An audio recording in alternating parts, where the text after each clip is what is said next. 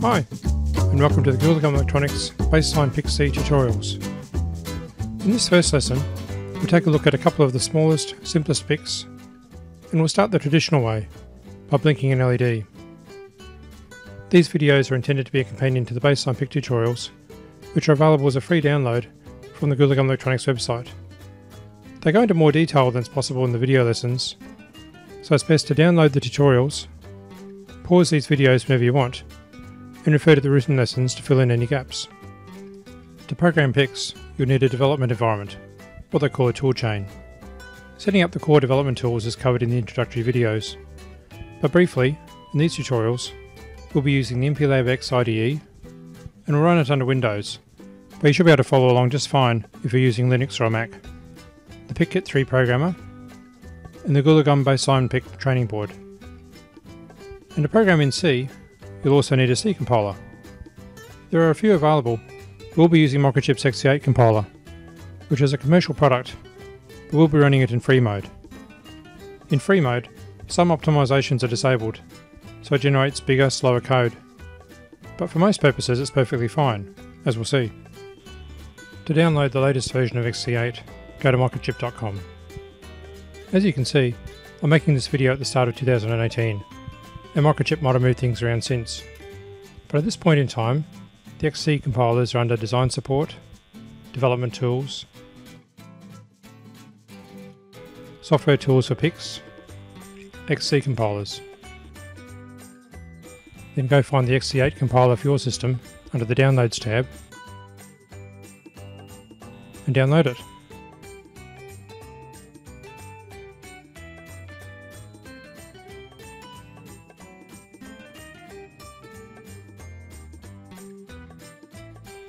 When you run it, sign your life away to Microchip, then select the free license type. Now it's next, next, next.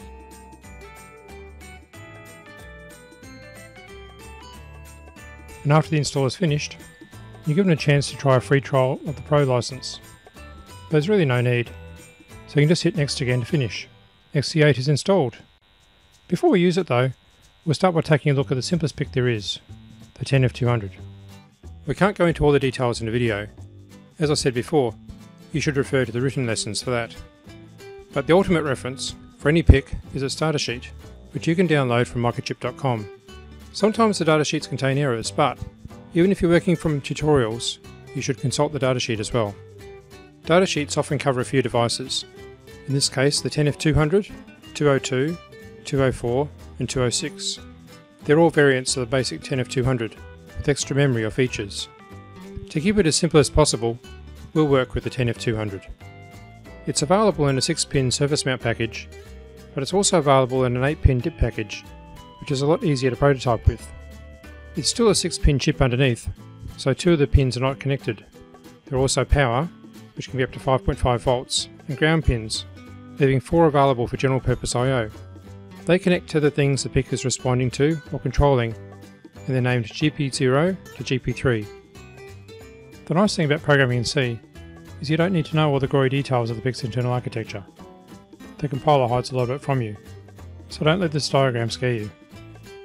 But you should know that modern PICs, such as the 10F200, contain flash memory, which holds the program code that the PIC is running, and that your program can read and write data memory locations called registers. Special function registers provide access to the I/O pins, the PIC's internal status, and other functions we'll look at later. The PIC also has a small amount of RAM, where the C compiler will place your program's variables and data. But note that the contents of RAM are lost when the PIC loses power. The I/O pins can be set up to be either inputs or outputs. Well, most of them anyway. GP3 can only be an input. It can instead be configured as the reset pin, also known as MCLR. Pull it low, then high again, and the PIC resets itself. Almost the same as if you turn the power off, then on again. The GPIO register gives you direct access to the I/O pins. If a pin is configured as an output, that pin will be driven high if the corresponding bit in GPIO is set to 1. Clearing a GPIO bit to 0 will drive the corresponding pin low. So, for example, if GP1 has been configured as an output pin, setting the GP1 bit to 1 will drive the GP1 bit high. By default, the pins all start out as inputs. That's to avoid damaging anything connected to them before you've had a chance to set things up. To configure a pin as an output, clear the corresponding bit in the tris register, which is also known as tris GPIO. So, to light our LED, we need to connect it to one of the I/O pins, clear the corresponding tris bit to make that pin an output, and set the corresponding bit in the GPIO register to make that pin go high. Here's the circuit for this example. It's pretty simple, eh? Just power the PIC from a 5 volt supply, add a decoupling capacitor on the power supply, and drive the LED directly from one of the output pins via a current limiting resistor. To build this circuit with the training board, just insert the 10F200 supplied with the training board into the 10F socket, taking care to plug it in with the notch toward the top of the board, and close the jumper next to the LED labelled GP1. Every other jumper should be left open. Plug the PIC Kit 3 into the training board and connect it to a USB port in your computer. The PIC Kit 3 will supply power to the board, so that's all the hardware setup for this lesson. Now we're ready to write our first PIC program. When you first run MPLAB X, you'll see the start page. Here you can access a lot of useful information, but since we're starting a new project, we'll click on Create New under Projects. This will run the New Project wizard, which, as you'd expect, helps you set up your new project. We're making a simple piece of code that will stand on its own, so we'll choose Standalone Project. Next we specify which device we'll be programming. We're using a baseline PIC, so select the baseline family, and then the specific device, which in this case is a 10F200. Some PICs can be debugged through a piece of hardware called a debug header, but we're not doing hardware debugging in this lesson, so we can ignore the debug header option. Now we need to tell MPLAB what programmer we're using. If your PIC Kit 3 is plugged in, it should show up in this list, identified by its serial number. That's pretty handy if you have more than one PIC Kit 3 plugged in, but I've only got the one, so I'll select it. We also need to tell MPLAB which compiler to use. I've got an old high-tech C compiler installed, along with the MPASM assembler, which comes with MPLAB X. You should also see the XC8 compiler, which we installed earlier, listed here. We'll be using XC8, so I'll select that. The final step is to name your project, and specify where it will be stored. I'll give it a snappy name, and then go find the directory I created when I downloaded the tutorials.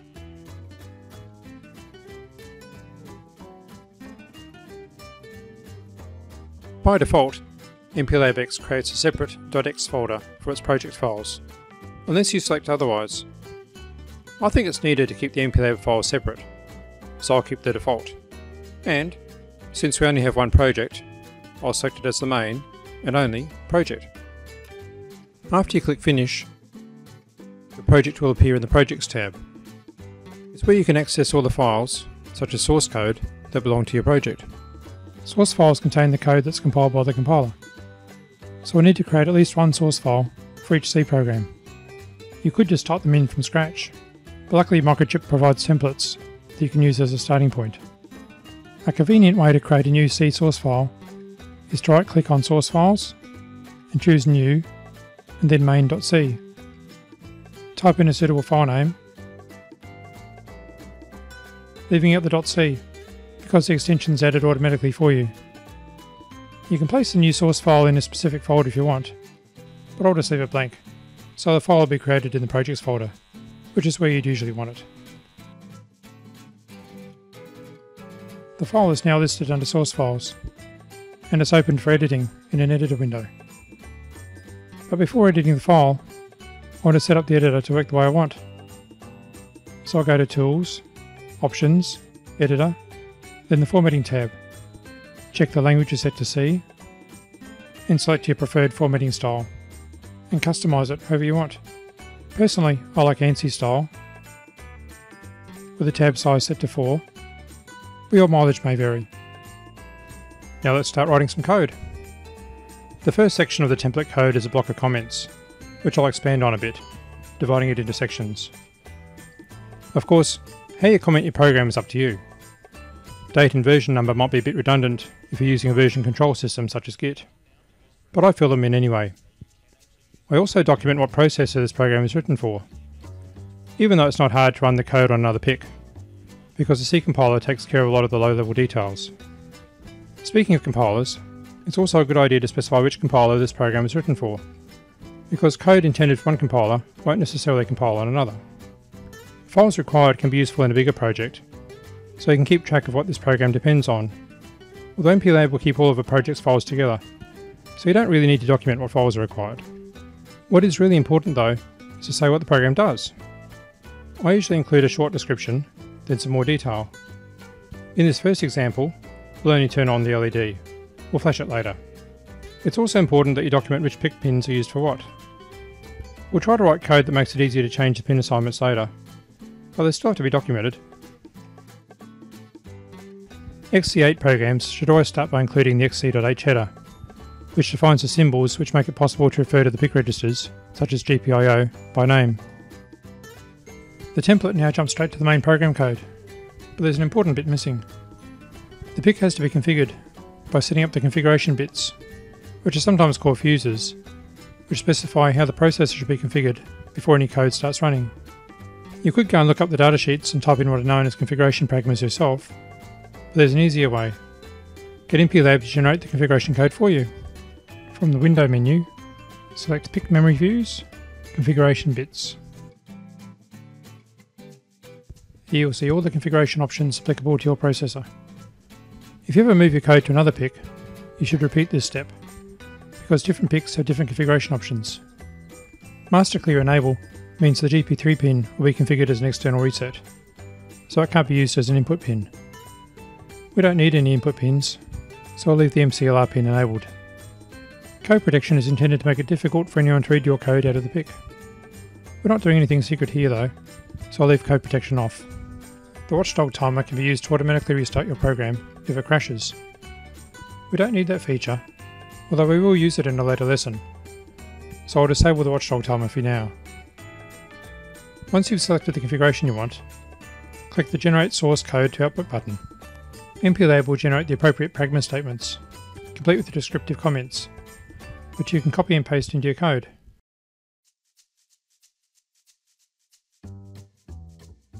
Pretty easy, eh? I'll just add a couple more comments. Now we're ready to take a look at the main program, which I'll reformat a little, because I like to keep my braces aligned. As usual for C, the main part of your program sits in a function called main. When the PIC starts up, it executes the compiler's initialization code, then it runs the main function. But unlike bigger computers, there's no operating system. Nothing calls main. If your program finishes, there's nowhere for it to go. Nothing to pass control back to. So this return statement is a bit misleading. There's nothing to return to, so I'll get rid of it. Instead, your program will usually perform some initialization tasks, and then go into a loop which never finishes, which is normally called the main loop. So simple PIC programs are usually structured like this. Now let's add some code to turn on the LED. Remember that the LED is connected between GP1 and ground, so we need to drive GP1 high to turn the LED on. First, we need to configure GP1 as an output pin. And that means clearing bit 1, because it's GP1, of the tris register. XC8 makes it possible to access the PIC's special function registers, including tris, through variables defined in header files. They're included automatically, so you don't need to be aware of the details. But if you want to check how the register variables are named, you'll find the headers in the include folder under the XC8 installation. The symbols for the 10f200 are defined in PIC 10f200.h.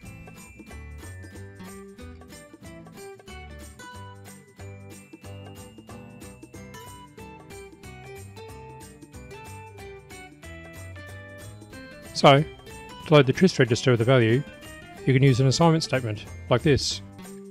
We only need to specify 4 bits, because the 10f200 only has 4 I/O pins. The bits are numbered from bit 0 on the right, so you can see that bit 1 is being loaded with a 0 here. The other bits are all 1s. Now that we've configured GP1 as an output, We can make it go high by writing a 1 to bit 1 of the GPIO register, and we can do that by assigning a binary value with bit 1 set to GPIO, turning on the LED. If you prefer, you could use the left shift operator to make it clear you're writing a 1 to bit 1, but in this case I prefer to write it as a binary constant. And that's it. We don't need to do anything in the main loop. Just sit there looping forever until the power is turned off. Now we've finished our program, we need to compile it and load the compiled code into the PIC. But before the PIC can be programmed, it has to be powered. You could supply power through the DC jack on the training board, but there's no need to do that. The PIC C can supply enough power. So first, we need to configure the PIC C to supply the power. Your project status is shown in the dashboard window. It shows what device you're programming, what compiler you're using, the tool you're using to program or debug the PIC, and how much of the PIC's memory is being used by your program. Or it would, if it was enabled. So I'll click here to enable memory usage reporting, because it's very useful to be able to see if you're running out of memory. To configure the PIC C, click on the Project Properties icon, which opens the Project Properties window, where you can change the tools you're using, or, like we want to do here, just change an option or two. We want the PIC C to supply power, so select PIC C in the category tree, then the power options. We want to power the target circuit, so I'll select that, and 5 volts should be fine, so I won't change the voltage. But you'll see later that selecting a slightly lower voltage here would have been better. Compiling your program is called building the project, and you can do that through menus or keyboard shortcuts, where you can just click on one of the hammer icons. The hammer builds your project. This process leaves intermediate files behind, which can save some time when the project is next built. The icon with the brush cleans out those files first, and then builds everything again from scratch. There's usually no need to do that though. The icon with the downward arrow loads your program into the PIC. It automatically builds the project first, so usually you just make some changes to your code, then you click this icon, and MPLAB will build the project, and if your program compiles without errors, it'll load it into the PIC, all in one operation. Or, you can click on the Run icon to run your program. First it builds your project, then programs it into the PIC, then starts running. Same as what the Program button does. Either way, it's one click to build, program and run. But so you can see what's happening, I'll just click the Build button to start with. You can see the compiler output in the output window. The code compiled without errors. Now that the code compiles OK, I'll try programming it into the PIC. I'll simply click on the Make and Program Device button to do that.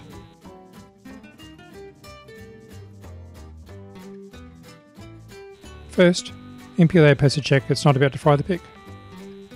MPLAB knows that the 10F200 can handle 5 volts, but a lot of PICs can't, so it's checking to make sure we've got a 10F200 connected, not some other device before it goes ahead. We don't need to keep seeing this message, so I'll tell it not to show again. My PIC C now attempts to power the training board, but it fails. It reports that it can only supply 4.75 volts. If this happens to you, no problem. 4.75 volts is plenty. So I'll just go back and configure the PIC C to supply that.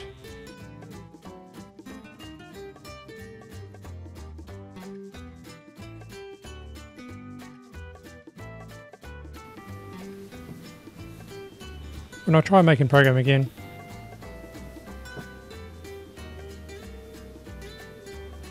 PIC C powers the training board successfully, programs the PIC, and our program starts running. The LED lit. Okay, not very brightly, but it did light. That's great, but we really wanted to blink that LED, not just light it. Before we change the code, let's start a new project. There's no need to start again from scratch though. You'll often want to base a new project on something you've done before. It's pretty easy to do. Just right click on the project and select Copy. Type in a new project name, and if you want, you can make a new folder for it, but I prefer to keep all the projects for this lesson together, so I won't change the folder. The new project appears in the Projects window, alongside the old one. But we don't need the old project anymore, so just right click it and close it. Don't delete it, just close it, so it doesn't appear in the projects window. When you expand the new project, you'll see the source file still has the same name as before. But that's easily fixed. Just right click it, select rename, and type in the new name. Don't worry about the .c part, that's done for you automatically. If you now double click the new source file, you see a copy of our turn on LED code from before. Before adding any code to make the LED flash, we'll update the comments. In this example, the LED will flash once a second, and will stay on for 20% of the time.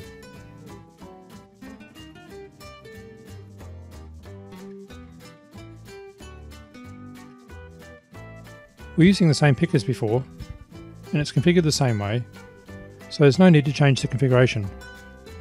And the LED is still connected to the GP1 pin, which has to be configured as an output, so I can keep this initialization statement.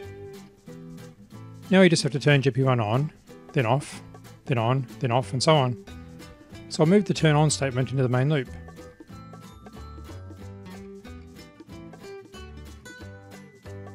And follow it with a statement that clears GP1, turning the LED off.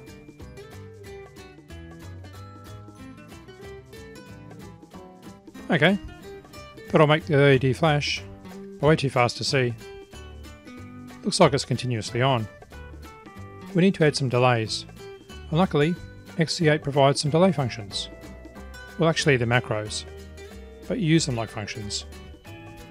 But before XC8 can generate the appropriate delay code, it has to know how fast the PIC is running. The 10F200 is always clocked at 4 MHz, so there are no options there.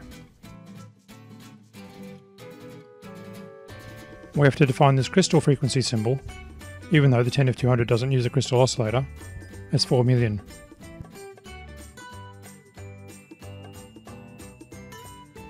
Now we can use the delay ms macro to delay some number of milliseconds. We'll turn the LED on for 200 milliseconds, then off for 800 milliseconds, and so on forever. When I build this new project,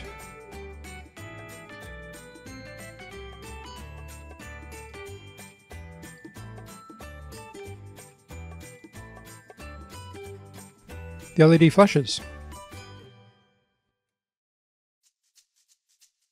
Okay, that's pretty good.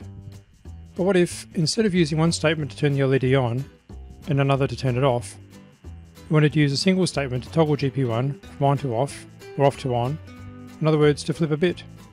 But first, I'll make a new project for this and update the comments again, really quickly.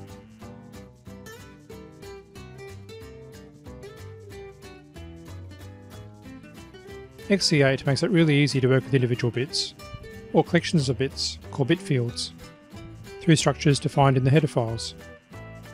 The definitions look a bit complicated, but they're actually quite simple to use. For example, you can access GP1 as GPIO bits.gp1. By the way, you can see here that MPLAB offers a list of C structure elements for you to choose as you type, and it can be set up to show documentation on the fly. So we could turn on the LED with a statement like this, and off with another statement like this. That's a bit clearer, eh? To toggle GP1, you could use the complement operator to set it to the opposite of whatever it was, and then just make the delay 500 milliseconds, and we've got a loop that toggles GP1 every 500 milliseconds, flashing the LED once a second.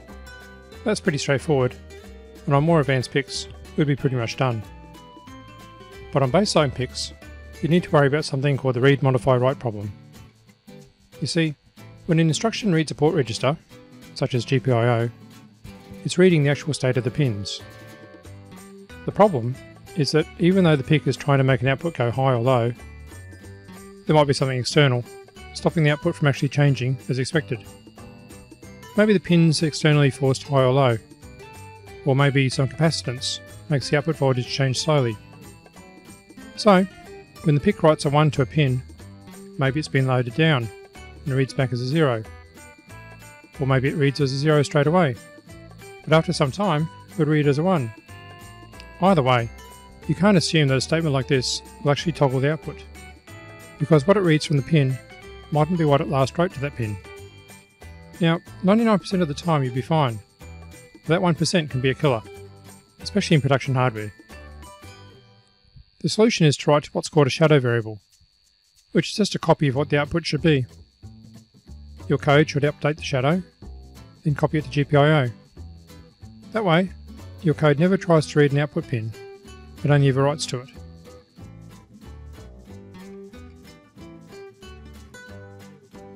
So we'll declare sGPIO to use as a shadow copy of GPIO.